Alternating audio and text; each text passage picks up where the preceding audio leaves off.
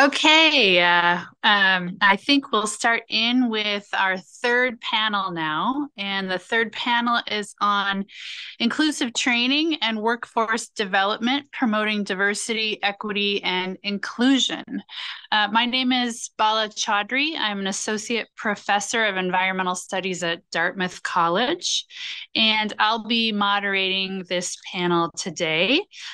We'll hear from four speakers: John Matsui from the University of California-Berkeley, Sara Bombaci from Colorado State University, Milton Newberry from Bucknell University, and Bonnie McGill from the American Farmland Trust. So we'll have four presentations from our speakers, and then we'll have a Q&A session afterwards. So please hold your questions for the end. And we're going to begin with the first speaker, who is Dr. John Matsui from the University of California-Berkeley. John is an assistant dean of biology and director, co-founder of UC Berkeley's Biology Scholars Program. He's an evolutionary biologist and science educator with a dedication to make STEM more diverse, equitable, and inclusive. Just for the sake of time, I'm giving short bios of our speakers. I wish I could go on and on about their illustrious careers, but just as a reminder, their full bios are in the agenda. And so now I will invite Dr. Matsui to speak.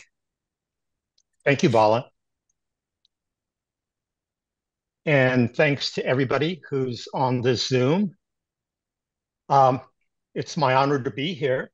And what I want to do in the short time that I have is to talk about a program that I've been working with for the last 30 years and the equity lessons and recommendations that come from that program.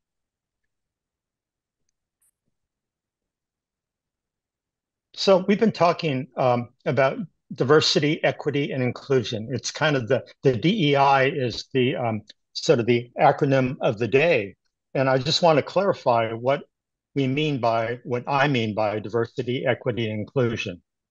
Diversity is really a number. It's a count. It's the number of individuals that come from a particular background or of a particular characteristic. Inclusion is a feeling. You could be present but not feel like you belong. And I think feeling welcomed, like you belong, like you're relevant, is really, really critical to this work. And equity is how we go from diversity to inclusion. And so it's kind of the mechanism, the practice, the approach, the philosophy that we use to go from numbers to a feeling. And the question of why is DEI work so critically important? Well, there are any number of reasons, too numerous to mention here. Developing a diverse STEM workforce is really critical. National security, also to do good science. Diversity and good science are intimately tied together. And the list goes on and on.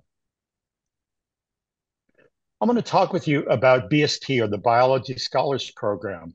And it's a STEM equity program from which I've derived this talk as well as many other talks. And I'll be talking about the what, who, the success, and also the how. I co-founded BSP in 1992. It's a STEM equity program, as I said, and the focus of the program is to develop versus skim talent. That is, we take students into the program who, by all standard traditional measures, aren't considered to be science material, and we develop their talent. We do this by providing inclusive support, both academic as well as psychosocial. Over the last 30 years, we've had about 4,000 Berkeley undergraduates, and here's the profile. And you can see it's a very atypical profile for success in STEM, and in this case, in biology. We have about 400 members steady state, 100 graduate each year, and 100 new members join. So what do I mean by success? Students enter Berkeley in the program, enter Berkeley with lower GPAs and yes, SATs, yet they graduate at parity with biology degrees and competitive exit GPAs with biology majors at large. And what they do is they go on to post-grad programs and careers, primarily in healthcare, but many of them go into research and also education. And how do we do this? It's a comprehensive program. I won't list all the things here, but each of the components of the program are individually tailored to our students. We try to sustain their culture. There's a community-based participatory aspect to every single thing we do. We listen to our students. And the total cost of the program is about $3,000 per student per year. So what are the equity lessons, the STEM equity lessons that I want to share today? We need to rethink qualified. Our institutions are really good at developing expressed excellence. That is, we take students who are already on their way to success and we skim them and we place them in our labs. We say that it's okay for them to declare majors and so on. But I think we need to really focus on developing potential excellence, yet unexpressed excellence. We also need to clarify where the problem lies, the diversity problem in quotes. Equity gaps and underrepresentation are really symptoms of a broken system. They are not the problem. We need to fix our institutions and not our students. And we call this inclusive excellence. And NSF, NIH, and HHMI have all focused on initiatives that focus on institutional change or inclusive excellence. We also need to rethink the role of program. This is another takeaway equity lesson. Our traditional direct service to students are really institutional workarounds. And I call this Program 1.0. Program 1.0 is to help students, the use of program to help students succeed in a system that is not designed with them in mind. And this is a workaround, leaving the institution as it is with all of its biases and barriers and problems intact. We also must go beyond scaling, that is, developing larger programs to serve more students, or franchising, that is, replicating programs at other institutions, replicating programs that work, because this does nothing to really address the institutional problem. So I propose that instead we need to view programs as labs and incubators. I call this Program 2.0. And Program 2.0, it conceptualizes programs as developing and testing best practices to close equity gaps at scale, institution-wide. And in this way, we can benefit all students, however, with most especially those from minoritized groups. So which models should we use to guide us? The Americans with Disabilities Act provides great guidance in the sense that it talks about making institutions accessible to everybody. And it was brilliant in its conception. Along with this, from the disabilities literature, is universal design, making sure that anything we design is universally accessible and supportive. Community-based participatory research is yet another model that we need to think about, where we involve communities that we're researching. CVPR allows us to do things with communities rather than to communities. And which STEM equity programs should we adapt and scale? They must be inclusive, that is, including the range of students that have an interest and passion for science. They must be generalizable, irrespective of institution type or selectivity of admissions of our students. They must be cost effective and also sustainable. And so in closing, my recommendations for NSF: number one, we need to learn from the 50 plus years of program knowledge. We've been doing programs for over 50 years, and there's a repository of useful information that we can actually apply to institutional change.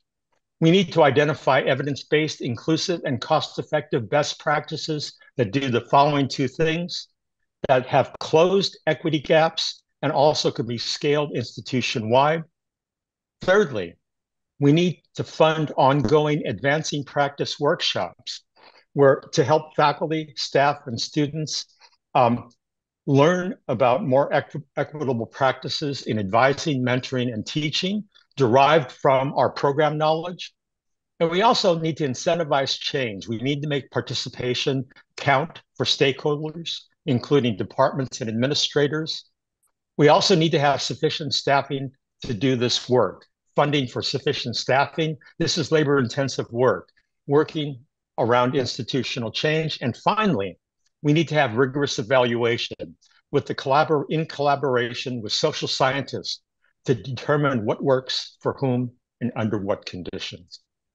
Thank you very much. Thank you, John. That was great. Perfect timing. Thank you. And just as a reminder, we'll take questions at the end. And we'll move on to our next speaker, Dr. Bonnie McGill. Dr. Bonnie McGill is an ecosystem ecologist and a senior climate and soil health scientist at American Farmland Trust, a national nonprofit organization working to protect farmland, promote environmentally sound farming practices, and keep farmers on the land. She has authored and co-authored several peer-reviewed papers on promoting DEI and justice in academia, and on decolonizing conservation, and believes ecologists and conservation biologists have a particularly important role in transforming the relationship between Western science and the land. Dr. McGill, please begin.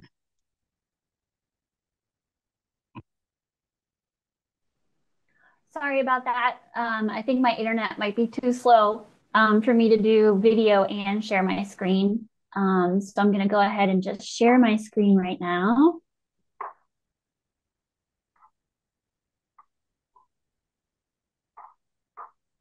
Great. And so you're seeing my slide? Yes, looks great. Okay, great. Let's go ahead and jump right in. Thank you so much for having me. And I'd like to start by acknowledging that I'm joining you from the area known today as Pittsburgh, Pennsylvania, which is within the ancestral lands and rivers stewarded by the Seneca, Monongahela, Lenape, Shawnee, Wyandot, and Osage peoples for millennia. These peoples continue to make important contributions to our modern understanding of the ecology and conservation of their ancestral lands. Often the scope of diversity, equity, and inclusion work is focused within academia, but it is critically important that as we train STEM professionals for jobs outside of academia, we're preparing them to apply DEI principles to a variety of contexts. So the objective for my brief comments here are for how DEI, provide examples for how DEI and anti-racism fluency are important for STEM professionals conducting and applying multidisciplinary research at the continental scale.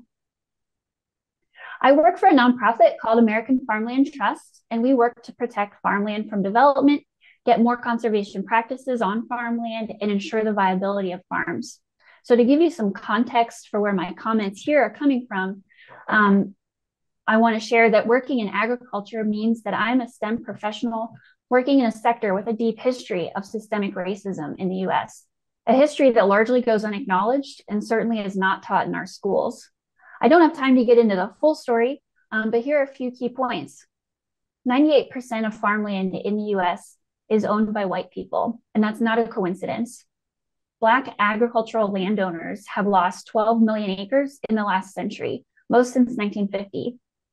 One key piece of hard evidence of systemic racism in agriculture is Pigford versus Glickman, the largest class action lawsuit at its time, where Black farmers sued the USDA for systemic discrimination, such that more federal funding and low interest loans went to white farmers instead of Black farmers. The parties settled the case, and Black farmers have been awarded some money to compensate for decades of discrimination by the USDA.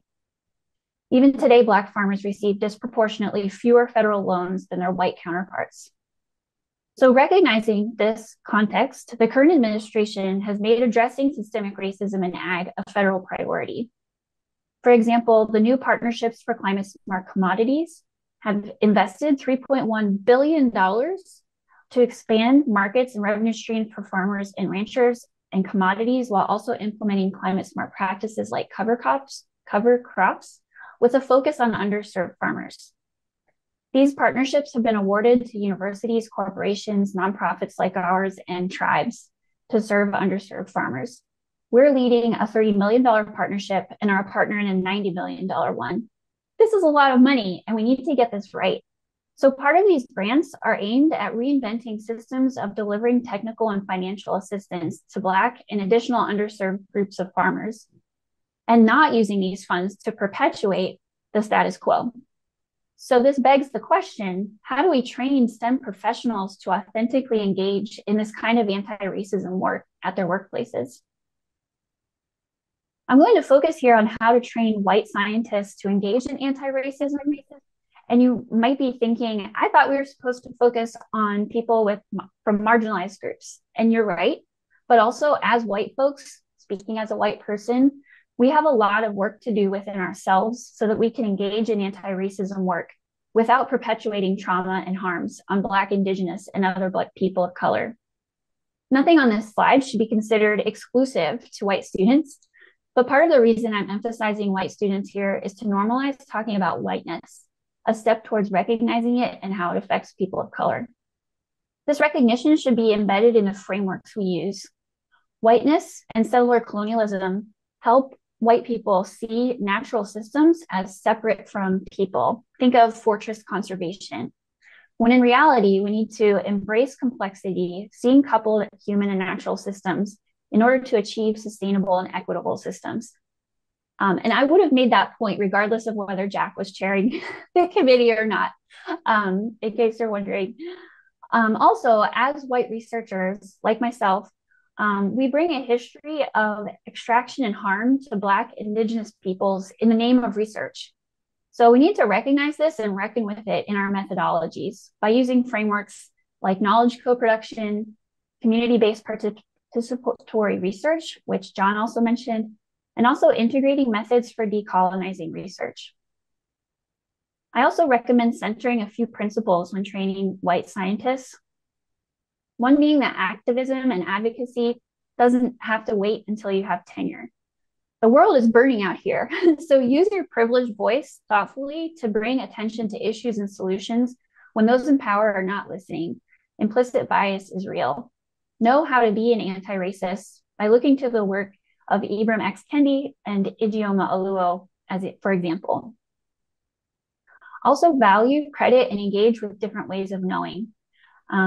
In my field, the new hot term is regenerative ag, which is now co-opted by white dominant agribusiness and industrial farming, without recognizing that this knowledge came from centuries of knowledge building by Black, Indigenous, and additional marginalized groups of farmers. Also building an awareness, continuously building that awareness of people's history and modern experiences of the places we work, our disciplines and sectors, and how our disciplines are complicit with systems of oppression so that we can transform our disciplines to be more diverse, equitable, and inclusive. I also have a number of 21st century skills and qualities to foster in students, but I'm going to skip ahead to my next slide for the interest of time. So you might be wondering, how do we do that? So even though the previous slide focused on white students, I'd like to put that aside and consider how to change training in STEM in general. And one key area is to prioritize admitting marginalized students and interns for so many reasons, but just one of them being that white privilege is real in regards to admissions, as well as owning and operating farmland in the US. Include readings such as those I've cited here and many others in your seminars, courses, even in comprehensive exams, to move DEI work out of an auxiliary space and integrate it more centrally into your everyday work. Pay BIPOC-led consulting organizations to facilitate anti-racism trainings for faculty and students. Write these kinds of trainings into your grants. And finally, lead by example. And I'm going to skip to the bottom point. And this actually comes from the National Academy's page for resources on diversity, equity, and inclusion. And it says that research can shed light on the factors that drive systemic racial inequities with the goal of finding solutions based on evidence. So that's where researchers, we can come in and contribute to this kind of work. For example, a paper that I published with several colleagues called Words Are Monuments, Patterns in US National Park Place Names Perpetuate Settler Colonial Mythologies, including white supremacy. We did this to use data to make everyday complicity with white supremacy more visible to white people. Some white people say, I don't see a problem. So we set out to use the settler colonial tools of statistics and the written word to demonstrate the problem. Ecologists, like myself, work in lands with complex histories. Part of decolonizing our practices is to expose settler colonial biases and recognize the histories of colonized lands and the peoples who have stewarded these lands for millennia. To provide a quantitative example of settler colonial biases in a familiar context, we examined, thank you. We examined the origins of over 2,200 place names in 16 national parks in the US. Through iterative thematic analysis of place name origins and meanings, we classified place names according to emergent categories, which enabled the quantification and spatial analysis of place name meanings. All national parks examined have place names that tacitly endorse racist or more specifically anti-Indigenous ideologies, thus perpetuating settler colonialism and white supremacy at the system scale for future generations. So on this last slide, I want to leave you with resources for starting conversations. And I hope I've provided fodder for the committee to consider how to change the status quo of training STEM professionals. Please feel free to reach out. I have my works cited here that I'll share with the committee. You can get them at this URL or QR code, and I'll leave it at that. I look forward to my fellow panelists' comments. Thanks. Thank you. Thanks so much. Okay, I think we'll move to our next speaker, Dr. Milton Newberry. Dr. Newberry serves as the director of the Sustainable Technology Program at Bucknell University, where he guides the development and implementation of research and outreach projects on renewable energy, environmental conservation, and community engagement with natural resources.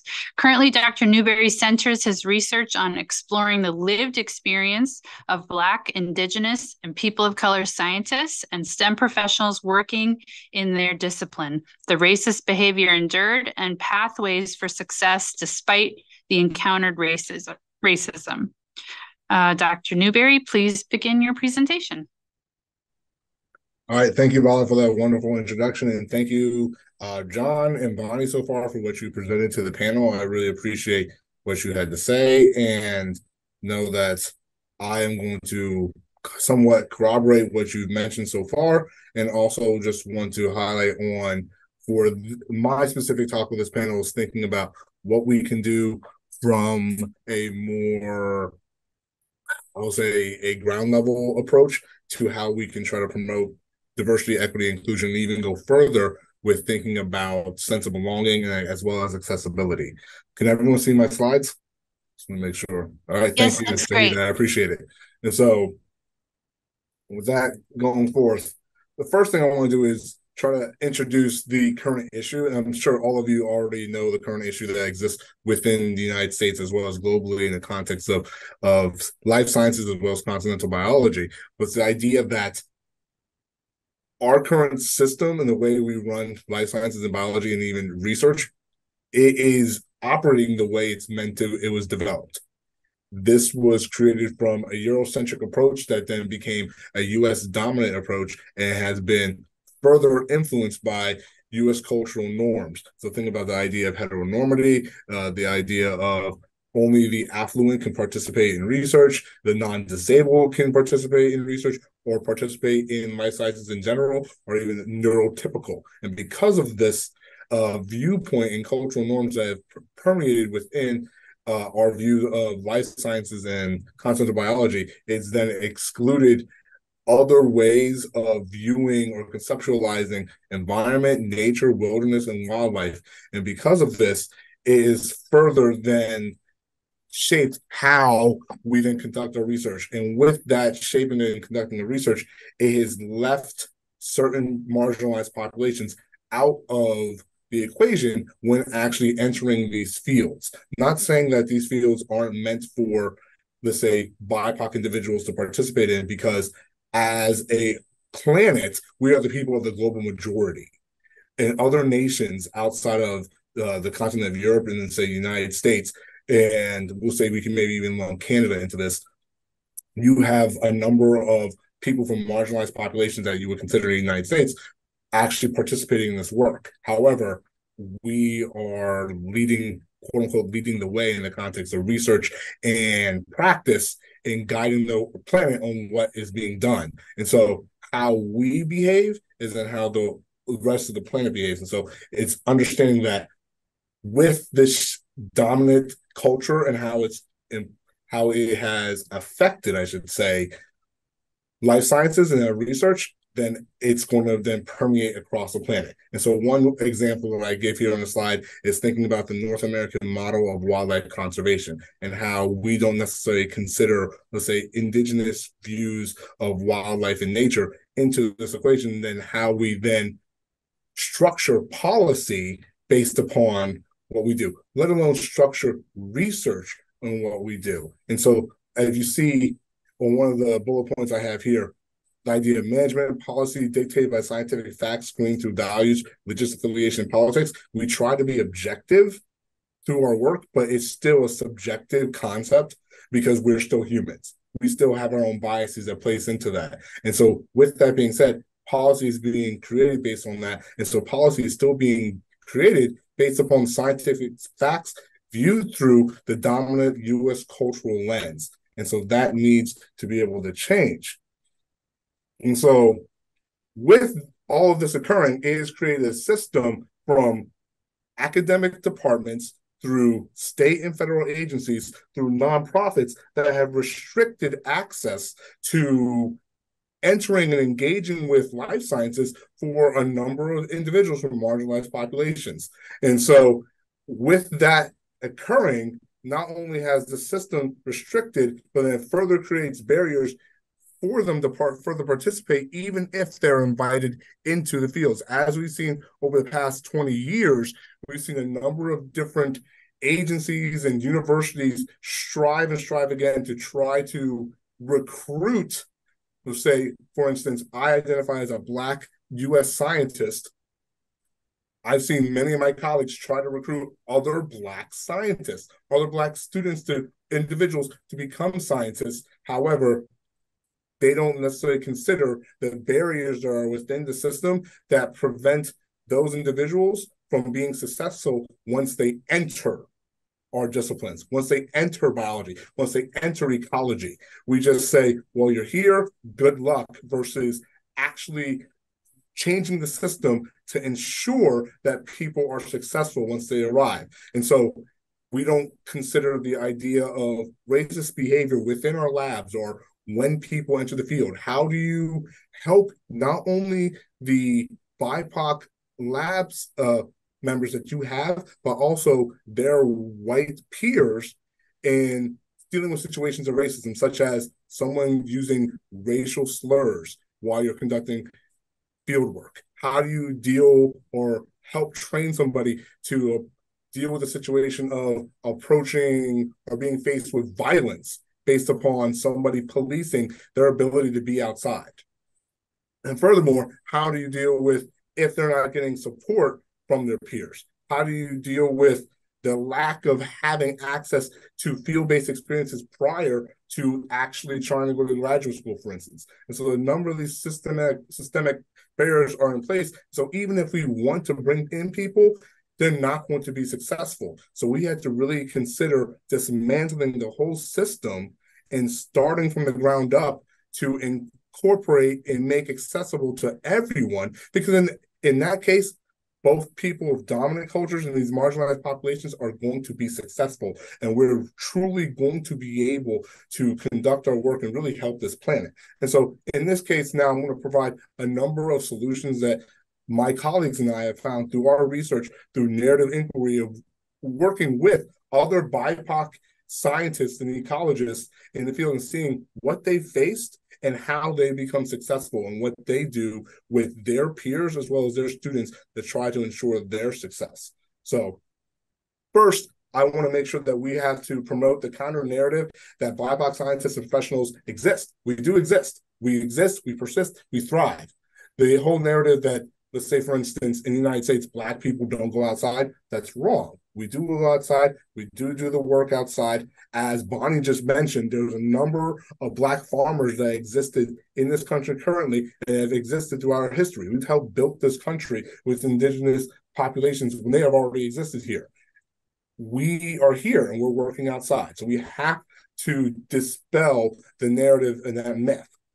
Next, the idea of remove the colored tax. I say it like this because it's the onslaught or the plethora of microaggressions that BIPOC scientists face when they are conducting work. So yes, welcome. We want you to be part of here, but then they are faced day in and day out of dealing with the essentially horrific behavior from their white peers or from peers that may not necessarily look like them. And it wears them down to the point that they might leave. They might go to a different discipline. And so the people who have been successful, they have essentially, one, had to find ways of de-stress and dealing with mental health, which that in itself is already an issue with let's say, at least for the Black community, of finding mental health professionals that really can empathize with us, as well as trying to find community to ensure that you can stay there despite the microaggressions. Next, I would say 1 minute. 1 minute. Eliminating the policing of BIPOC scientists in the field. We exist here. You shouldn't necessarily have to question why we're out in the field and the work that we can do. Next, the idea for students, the idea of recruitment. Try to provide scaffolding for success for them to be in your lab. So if they need extra training, what can you do to provide for that? What can you do in asking your departments or asking your institutions for providing funding to help them be able to participate in field research if they're an undergraduate, to then help train them to become a graduate student? For people who are younger than that, what can we do to try to introduce younger people to participating in life sciences and biology and ecology early, so then they can be trained and prepared once they get to an undergraduate institution? And lastly, I want to sit there and say, ensure the safety of your BIPOC individuals and colleagues. And so making sure that we address some of the issues that they may face while participating in work, and then what you can do in training everybody in anti-racist behaviors. And so this way, if somebody does face a situation of racist behavior, they have the support of their peers to quell that situation and know that they're there to listen to them. And going forth, if you have several scientists who identify... Sorry, Milton, if you could just wrap up. Okay, I will. Thank you. So, no worries. I'm sorry about that, Bella. So, long story short, what can we do to provide support for our BIPOC individuals' peers in the life sciences, and sit there and make sure that they not only can enter the field, but also be successful and not try to leave itself? So thank you very much. Thanks so much, Milton. Great presentation and comments. Okay, we'll go to our final speaker now, Dr. Sara Bombaci, who's an assistant professor in the Department of Fish, Wildlife, and Conservation Biology at Colorado State University. Dr. Bombaci has over a decade of experience conducting research, teaching, and outreach to foster greater equity inclusion in academia. Also, her research blends conservation science and social science to explore how ecological systems interact with social and environmental gradients. I want to give a warm welcome and invite Dr. Bombaci to give her presentation.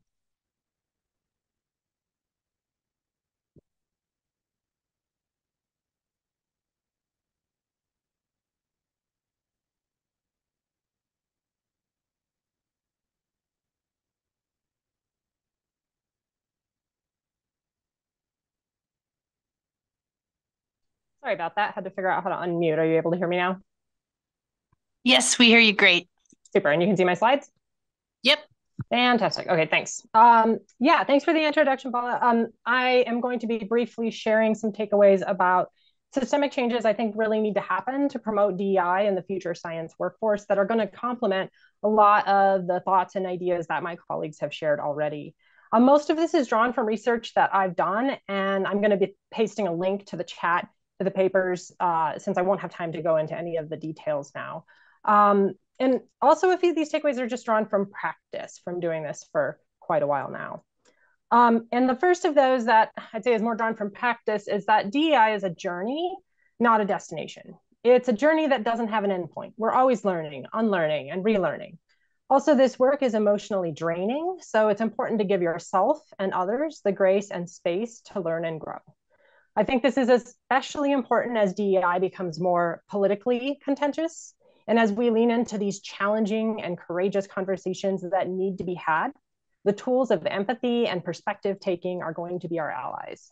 Because no matter what side of the political aisle you are on, we can all agree that the future science workforce should be comprised of and serve everyone, regardless of identity. My second takeaway builds on that point. So creating inclusion starts with you.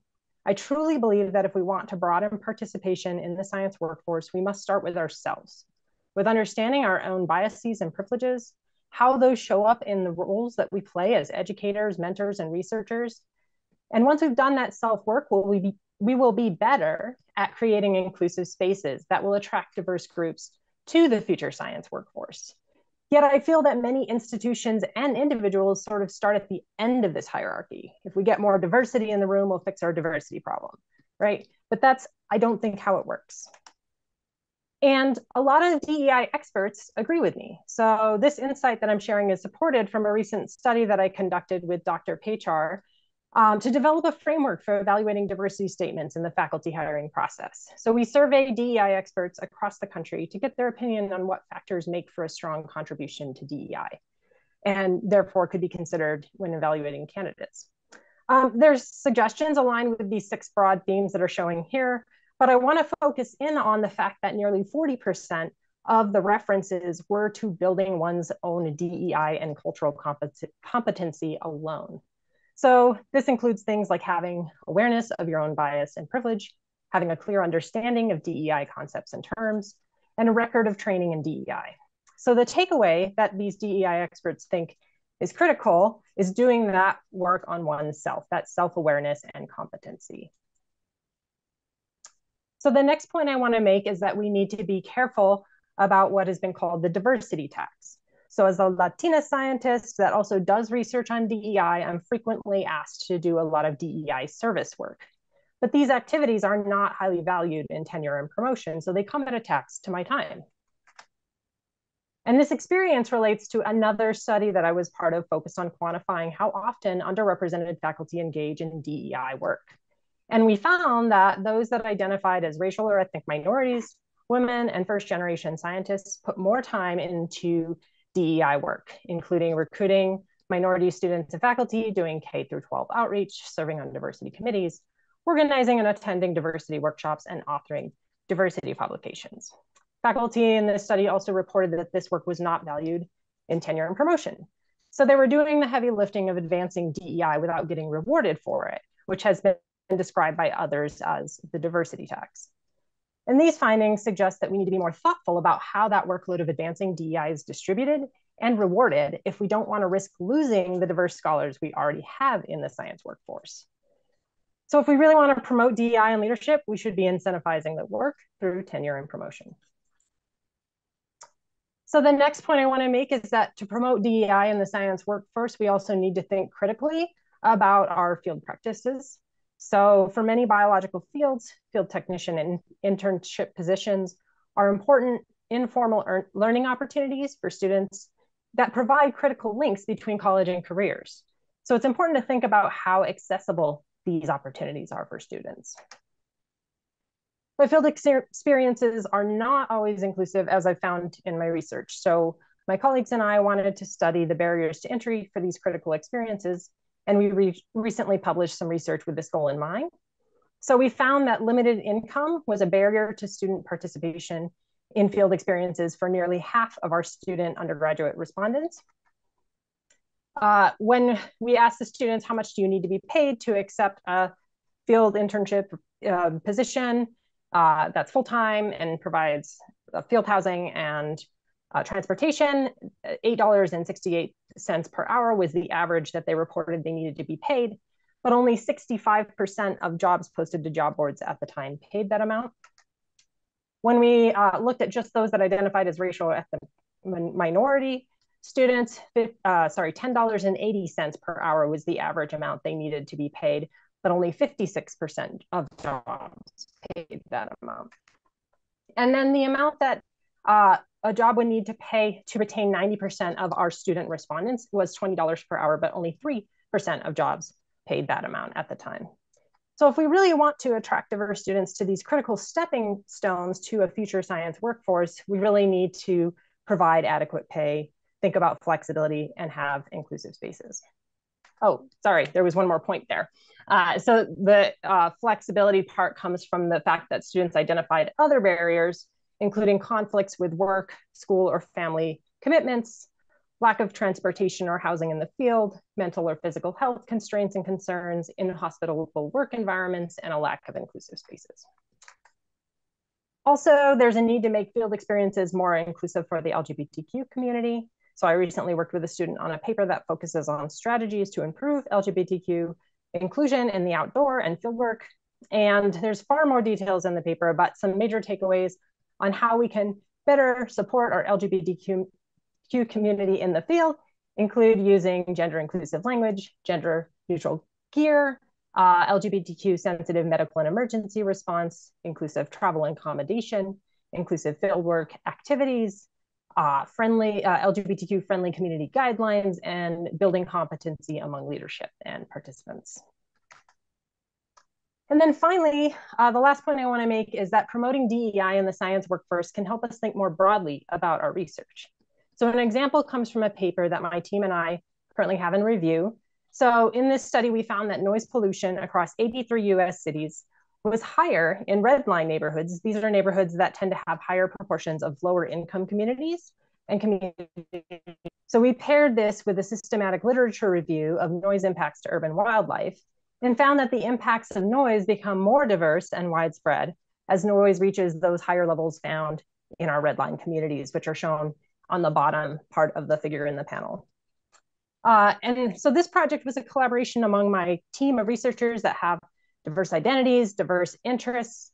And so this is the benefit, I think, of having diverse teams. That sort of nexus of different ideas and perspectives helps us think about our work in a really different way, in a different light, and can lead to really interesting ways of approaching our research. So I encourage you to think about how DEI intersects with your research.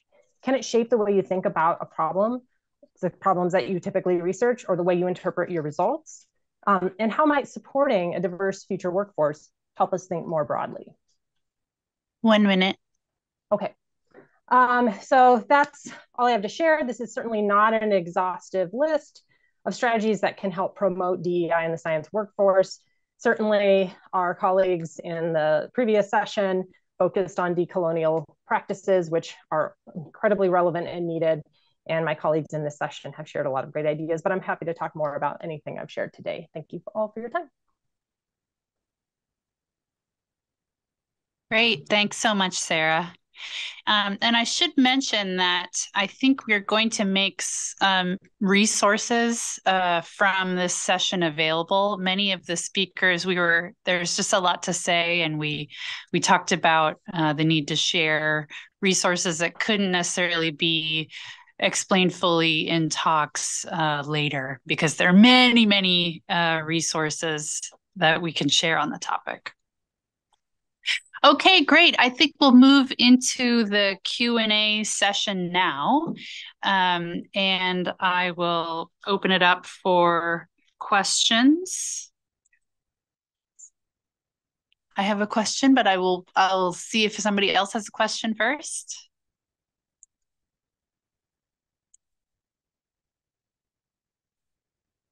Okay, I will ask my question. So just to kind of tie back to the theme of the committee, which is continent scale biology, and we've had sessions this morning around Indigenous knowledge and also lots of different data sources and data integration. And I was wondering if you thought, anybody on the panel, if you think that the science of continent scale biology faces particular challenges when it comes to growing an equitable and inclusive workforce, maybe due to issues around scale or interdisciplinary science?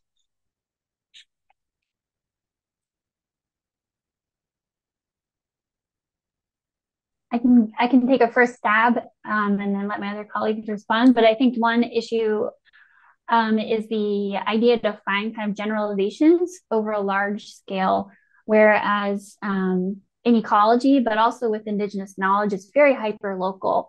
And so valuing that and finding ways to communicate that and learn from it in other places is key.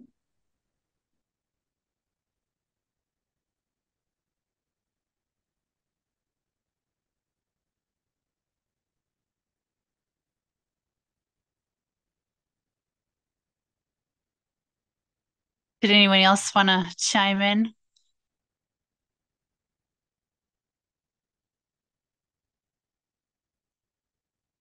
Okay, I'll ask another question then.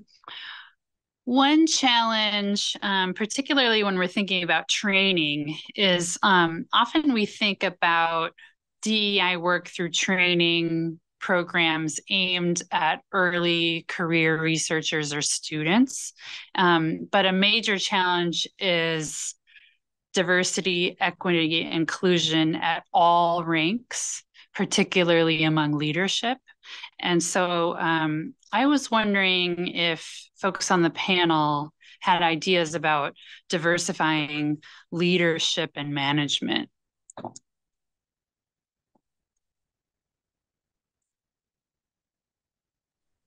So I'll jump in and share a little bit about what I've seen be more helpful. So one of the things that we do in our department, so I'm Department of Fish, Wildlife, and Conservation Biology at Colorado State University, is we sort of integrate those trainings. We make it a goal to have one of those trainings in our faculty meetings every semester, right? So everybody's expected to come to our faculty meetings. Everyone's, there's sort of this, everybody set aside that time. So it's a nice way to sort of make that part, that infusion, right, of like just it's a regular practice. It's something we are always thinking about, and people don't really have the excuse to not show up because they're expected to be there anyways. So that's one thing that I think has worked really well.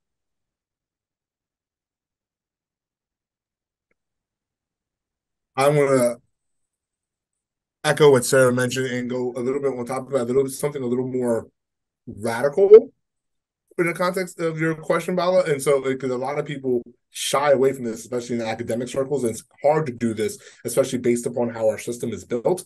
But if you ingrain it within the actual fabric of, or the essence of the department itself, that you are truly embodying your diversity, your equity, your inclusion, your sense of belonging, and your accessibility efforts, either you're on the bus or you're off the bus.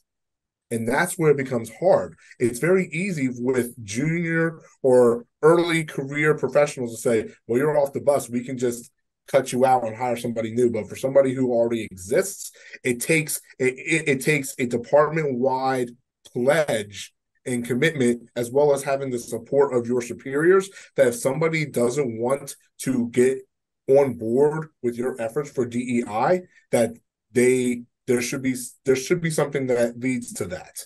And I hate to say it because we shy away from that, especially in the context of tenure. But it's like we talk about diversity hires, we don't talk about diversity fires. And that I said that to colleagues, and that's almost taboo because everyone goes, "You can't do that. This is academia." And I said, but if we really want change, that happens. We see that change happen at the administrative level. It can happen at our level too. And we really need to get on board with that and have everyone really, truly embody it. HR makes us take sexual harassment training because as a country, we've gone on board with that. And so the same thing needs to, I think the same thing needs to apply. Because one thing with trainings, as much as it's necessary, and I still say that we have to have trainings, for some people out there, they feel because they participated and completed the training, it's a check mark, and that absolves them from their behavior. Well, I didn't have any microaggressions. I did not perform any racist behavior. I completed my DEI training. I did everything right. Therefore, I am doing the good thing. And like, no. More can be done. And that's why I say it's radical, because that really shakes the fabric of what we view as academia. I'd like to make a contribution and maybe to even tie this back to your first question, Bala. Um, I think to change, we need to be incentivized. We need to take a look at the reward structure. There are carrots and there are sticks. And when we talk about a change of behavior, people are going to ask, what's the minimum I can do and have it count? Whether it be, do a training, or whether it be, go to a retreat. But if you tie, this work to promotion and tenure, career advancement, I think people will respond, whether they be junior or senior faculty. I think money matters, resources matter, and so on. I think in terms of collaboration across disciplines, I think it's important to incentivize that too. If you publish outside of your area of specialty, I don't know how that's viewed in terms of the review of your portfolio. We need to take a look at that as well. So I'm a strong believer in rewards. I prefer carrots than sticks, but if sticks are necessary, then I think that has to happen. And I really think about my students when I'm teaching something and they ask, is this going to be on the exam? In other words, what they're asking is this going to count? And I think faculty and administrators said the very, very same thing. Thank you. Louise has had her hand up, and so I wanted to take a question from Louise. Yeah, thank you. Great discussion. I just had a question about interacting with communities up front. So we heard about with Indigenous knowledge and interacting with tribes to develop projects rather than going with a project and asking to collaborate. So I'm wondering, have any of you thought about, and I'm guilty of this, I write a grant proposal and then I add DEI at the end. Have you ever thought about how we might change our grant writing strategies so we actually address that in the beginning of developing proposals rather than at the end? And how that might be feasible, or I don't know. It's just kind of an interesting thought. I would like to start on this, tackling this, Louise. And so one thing I can't tackle the whole question itself. I think one thing for us to consider in the context of grant writing, and including DEI in the beginning, is when you're thinking about your research questions and thinking about then the broader impacts of your research questions, that's where it comes into play. And so if you're doing work on, let's say, fungal communities, or let's say on urban herpetofaunal communities, let's say in, say, Baltimore or Atlanta, yes, and the foundational level, that doesn't necessarily deal with people because your data is not necessarily people focused, but the broader impacts of that is the people. And so that has to be incorporated and included in the beginning of you actually starting this research project. And when you incorporate that in the beginning, you have to then approach those communities not very similarly to how we approach Indigenous communities in conducting this work. Many different people, we're not homogeneous communities out here, homogeneous populations. So it takes a lot of efforts to work with these communities in the beginning to then get their buy-in to be able to do the work that you want to do. And then that's how we can introduce our DEI efforts into the grant writing process early. That's what I've seen so far. And sometimes it's successful, sometimes it's not, because it takes, again, the funding sources to really value that. And I think we're slowly starting to see that, at least within NSF and, let's say, maybe NIH and EPA. And so that's where I say you should start in that context. Thank you. Yeah, I'll add on to that. I think that is absolutely important. I'll also add sort of the funding structures themselves. So, again, sort of building off what Milton just said, those funding timelines are often very limited, right? And don't allow you to have that sort of time for engagement. And maybe you've already done that great work, right? That work of building those relationships with community. But sometimes there needs to be longer timelines to support that kind of work.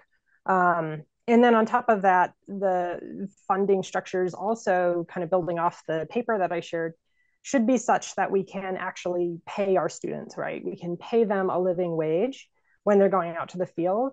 And I would actually push even further and say that the funding agencies should be requiring us to show how we're not being exploitative, right? Show how we're not actually just, hiding under the covers, that we're going to be taking volunteer students out to the field to get the work done that we're proposing to do, but that we have to demonstrate that we're going to be able to accomplish the work that we're proposing to do and pay our students a living wage, right? So I think that we need to think harder about those like funding structures and how they're limiting our capacity to do DEI focused work.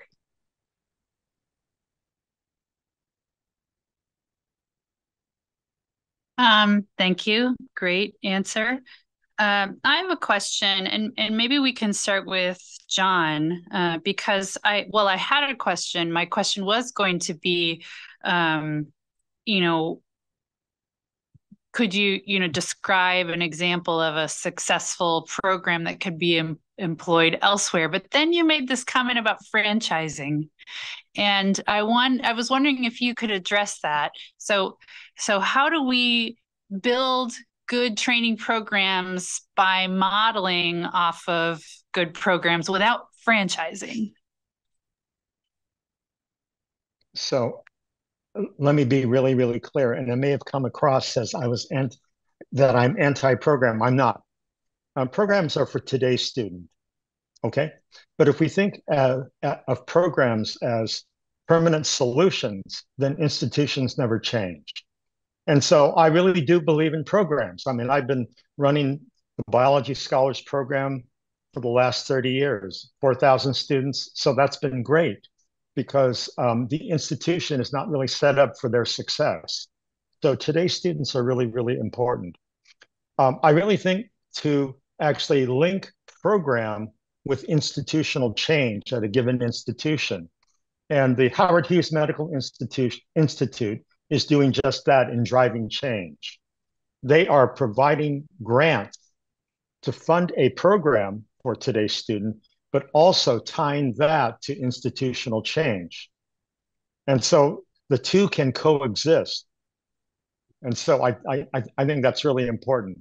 But to simply replicate a program that works across the country isn't going to solve our problem. Great. And I think Shahid has his hand up, and this will probably be our last question.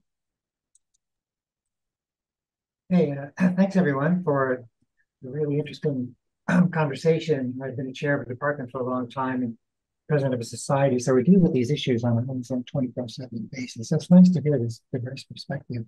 I have a more sort of focused questions because it seems to me, and a number of us have sort of recognized this, that a lot of DEI issues are local, or at least often have a local concentration, and you can scale it to sort of global cross-cutting issues as well.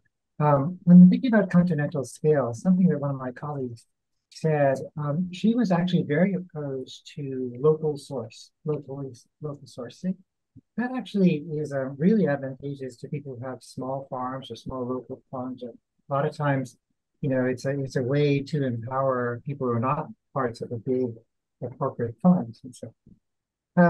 But the reason she was opposed to it is because she says that there are people in the world who really depend on the global markets, and we do more harm to them by focusing on the local. The way one could say that focusing on the continental is the same sort of issue, and that what we decide to do here is really going to be connect to the local. And maybe in a sort of abstract way, when we deal with diversity issues, very often we will hire somebody from Africa or Asia and include that as diversity. When in fact, I feel that much of the motivation has to do with European Americans, Asian Americans, Latin Americans, and so forth. So this connect between global and local is something I wanted to see what you folks thought about. We could probably just start with the idea that supporting local actually would harm the global markets, in which a lot of people of color and a lot of people of lesser means depend on.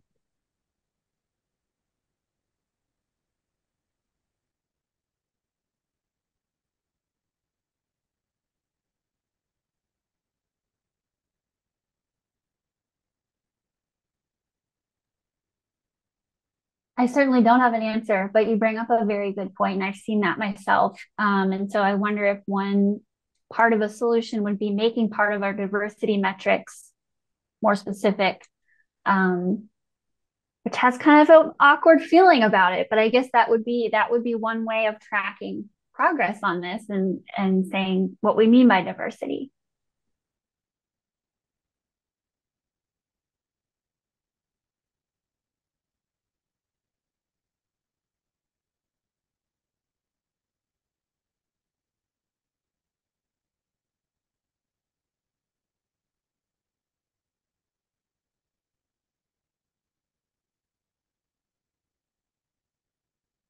Well, Shahid, you've adequately blown our minds. Can I say this? I mean, very quickly, Shahid, and I'm really, yeah, you have blown my mind with this. And I think I go back to when we look at like something from a top-down approach, from a ground level, a bottoms-up approach, or a grassroots level approach. Why does it have to be either or? Why does it have to be a dichotomous situation that we approach in how we view our work in DEI from a continental scale to a local scale? We need people to do both.